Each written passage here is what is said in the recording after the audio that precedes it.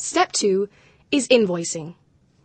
There are two ways to proceed: quick ticket or detail invoicing. Since customer satisfaction is one of your top priorities, you will find quick ticket very useful. It allows you to generate a ticket for the customer as soon as they walk in the door. They will literally be in and out in less than 15 seconds. A quick ticket can be generated with or without entering the number of pieces received. The cursor is blinking next to Drop Pieces. Here, you may type the number of items or leave it blank. Mary Jones has bought 20 items, so we will enter the number 20, and then click on Quick Ticket. 2 tickets will be printed. Give one to Mrs. Jones and place the other in a bag with her clothes. Details about the garments can be added after the customer has left by using Detail Invoicing. To do this, from the Invoice menu, click on Detail Invoicing. From the main menu, click on Invoice. Enter the employee number. Then, enter or scan the ticket number. This is the number that was generated and printed by the quick ticket. You are taken to the Detail Invoice screen. Look carefully at the screen as I describe the important functions at your disposal. The first column is dry cleaning items for men. The second column is dry cleaning items for women.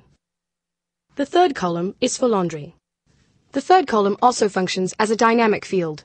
When you click on any of the clothing items in columns 1 or 2, the third column displays classifications. For example, if we click on men's suit, the third column displays various kinds of men's suits: 2-piece suit, 3-piece suit, tuxedo, etc. For your convenience, we have made this column so that you can customize it. In the Managers menu, you can change the item categories and prices quickly and easily. The rest of the columns are modifiers to add details about the items entered: color, pattern, and material.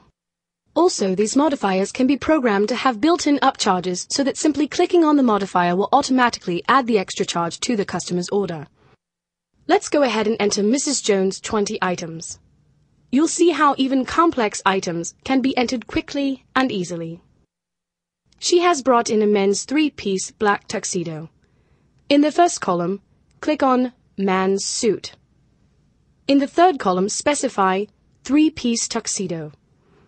Specify black, and specify the material if you desire. She has brought in 2 dresses. One has black stripes, and one has red flowers. In the top row, click on the number 2. In the second column, choose Dress. Then choose Black and Stripe. Then Red and Flower. She brought 8 shirts for laundry. Click on 8.